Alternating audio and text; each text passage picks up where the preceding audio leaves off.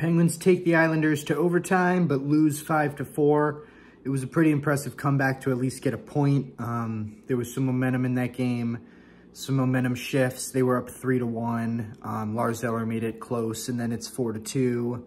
And Valtteri Puustinen with his second career goal, and Drew O'Connor with a goal, which I believe is his 6th of the year. And the Penguins were able to get a point out of this one, but again, like, they're not going to make the playoffs this year. It's more so about kind of nothing, really. It's like watching this team is worse than watching any team ever, because we're not hoping for success, and, you know, we're not really hoping for failures right now. I'm hoping for them to kind of take this as a rebuild, but I don't know. We'll see where it goes.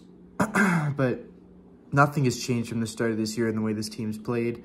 You expect a team to gel, for a team to, like, maybe play different, maybe play better later on in the year, and maybe understand themselves better, but just nothing. So we'll see how this goes, but awful season.